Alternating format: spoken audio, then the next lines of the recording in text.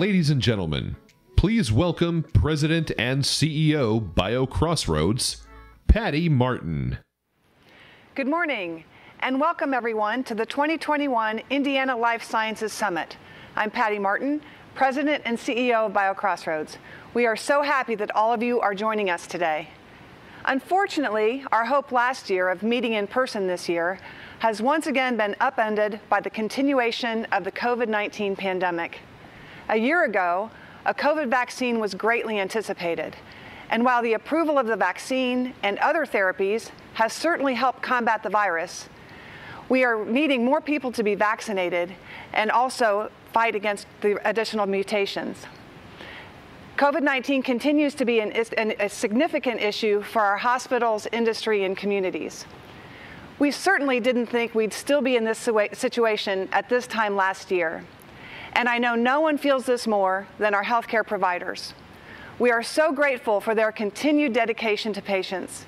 And we'd like to especially recognize our board members, Dr. Ram Uletti from Community Health Network, Dr. Mike Miro from Parkview Health, and Ron Stiver of IU Health for their commitment and leadership navigating this challenging time.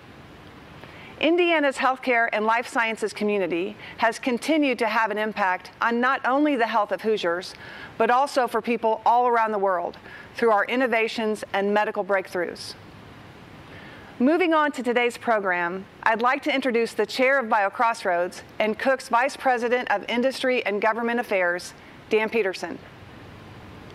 Thank you, Patty. It's a great pleasure to be with you all here today, and I am so glad to welcome you all to the 2021 Life Sciences Summit. I can tell you we have a fascinating day planned for looking over the past 18 months at how we've all had to adapt and learn in this process. And whether you think about it from an individual perspective, a company perspective, or in this case, a industry sector perspective, we had no blueprint to follow. And this 18 months that seems often like about 10 years in many respects has challenged all of us on many fronts. It has challenged us to adapt to the challenges of the virus, and it's actually provided an opportunity for us to, I think, understand each other in what we do better, and in some respects help us be better collaborators and innovators in that perspective. And so I think that's what we're going to touch upon today. I know that's what we're going to touch upon today,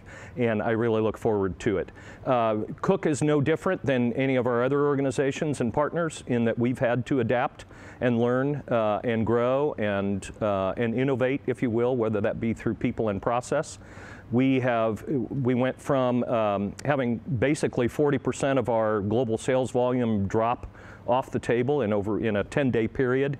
We've had to adapt to how to come back, how to maintain our manufacturing of critically important life-saving medical devices, many of which are used in treating COVID patients. How do you work through that and keep people safe, keep product flowing to patients, keep our employees and our communities safe? So we've all, in our own way, both as a company or as individuals, had to adapt. And again, it's been challenging, but I'd like to reinforce that it's provided, I think, new ways of understanding each other and collaborating going forward and innovating. So it's my great pleasure to be here. Thanks for joining, and I'll turn it back over to Patty.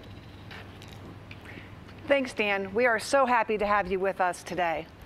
Before we dive into today's program, we'd like to take a moment to thank our sponsors for their support, especially Eli Lilly and Company, Roche Diagnostics, Cook Medical, Faegre Drinker, Elanco, and WCG Trifecta. While you are all enjoying the conference, please check out the virtual exhibit hall on the streaming website to learn more about some of our sponsors.